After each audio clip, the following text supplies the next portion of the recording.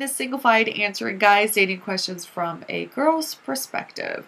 I have a question from Jay who says, whenever I seem to talk to a woman, they always seem to think I'm trying to flirt with them or pick them up.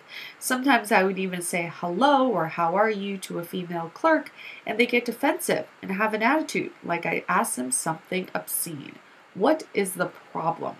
Okay, Jay, the problem is, as I mentioned in some of my previous videos, is that women have this mentality of guilty until proven innocent. So when you approach a girl, you're going to be automatically labeled a creep until you prove yourself not to be.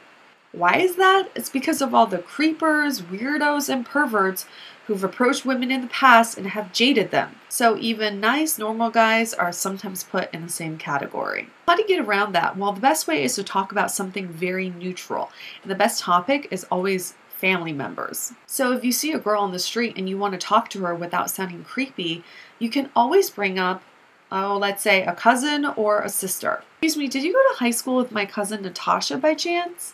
Nice shirt. My sister has the same one, and she really wants one in purple. Have you seen any stores that carry those? And if she starts to get really defensive or attitudey with you, then you bring up a fake girlfriend. My girlfriend would love that shirt. Where did you get it?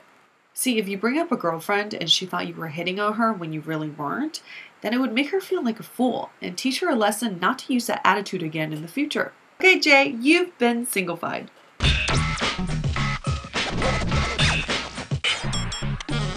If this girl's really bitchy with you when you're just trying to have small talk, then bring up a boyfriend.